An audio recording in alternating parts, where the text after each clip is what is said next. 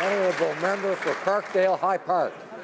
1 year ago, on December 10th, our national project to resettle Syrian refugees reached an important milestone as the first plane touched down on Canadian soil. Monsieur le Président, nous sommes chanceux. Mr. Speaker, we are fortunate to have seen so many Canadians open their doors, their communities, and their hearts, and to have found partners eager to take up the opportunity of building a rich, diverse, and compassionate Canada. It's the Global Refugee Sponsorship Initiative.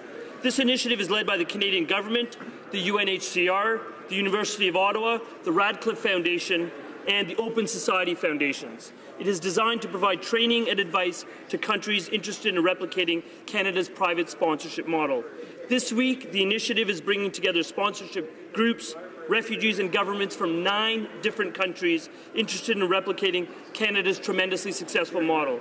This is vital work, Mr. Speaker. Each of us should be proud of how much Canadians have done to make a difference. Honourable